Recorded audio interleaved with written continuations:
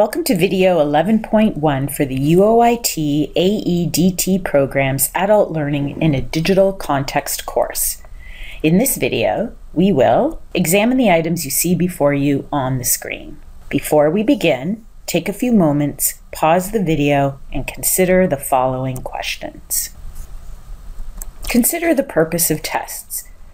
Like other assessments we have considered, tests also serve as a means to gather evidence of student learning. So if tests serve to gather evidence of student learning, why are tests considered a more traditional and outdated form of assessment? Or why are tests sometimes considered in a negative light? Well, if we look at the strengths and limitations of tests, we might find some answers. At times, instructors find themselves with extremely large numbers of students in their classes, and tests, especially if completed online, could be less time-consuming than other authentic types of assessment that we know could provide rich experiences and opportunities for students to build understanding and demonstrate their learning. However, is it possible in a situation where you might have hundreds of students?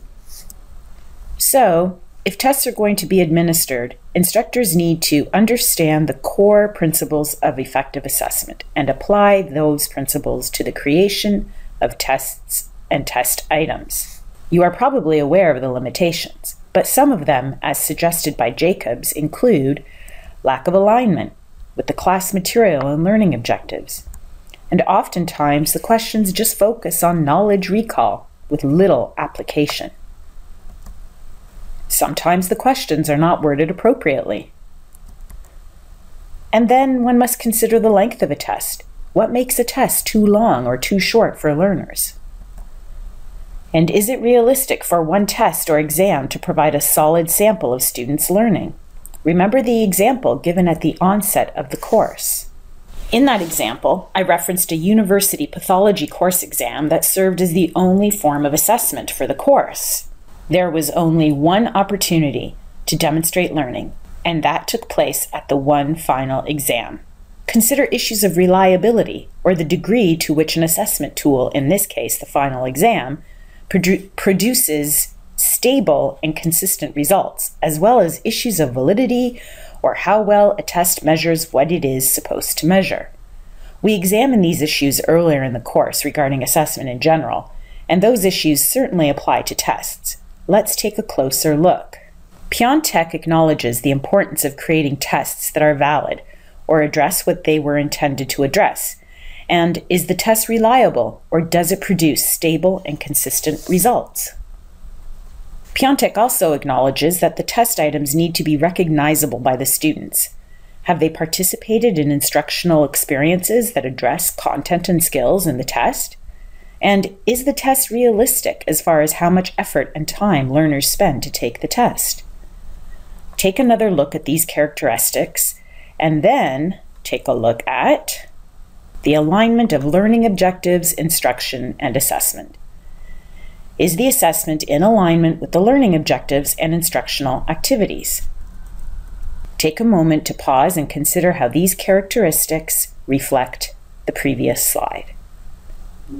Piontek stresses the importance of distributing test items based on the content and/or skills emphasized during a particular amount of time.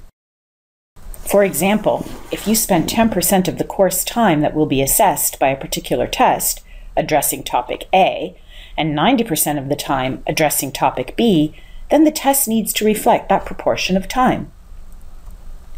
Language should be consistent with the content and skills addressed. Keep it clear and simple. Create a variety of test questions or items first, before you actually compose the test itself. Then you can decide if you want to group test items by format, for example, all of the multiple choice together and all the essay questions together, or perhaps you might organize the items by content or topic. Then let the test sit. Review the test and the items.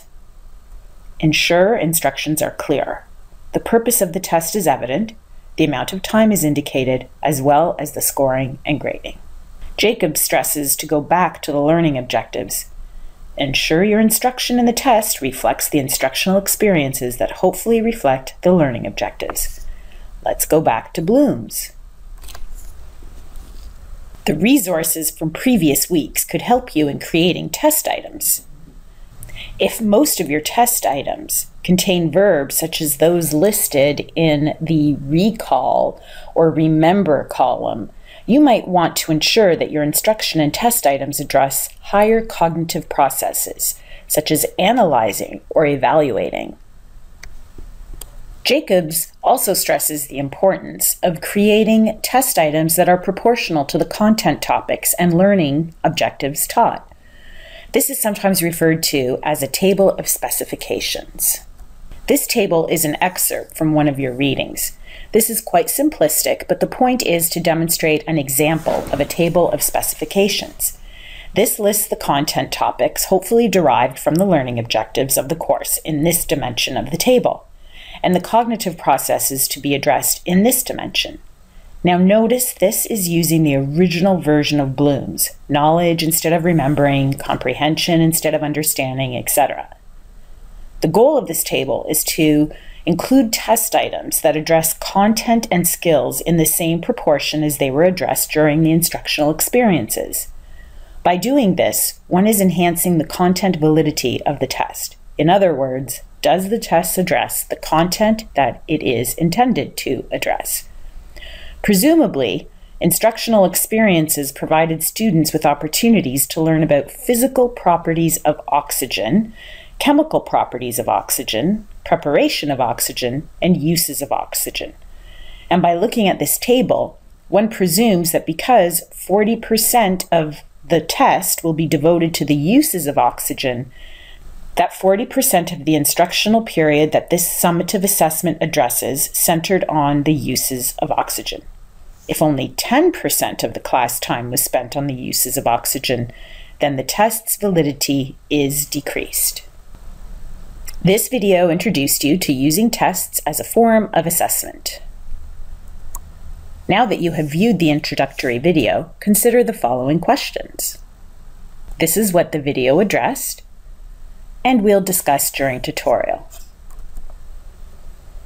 Thanks for watching.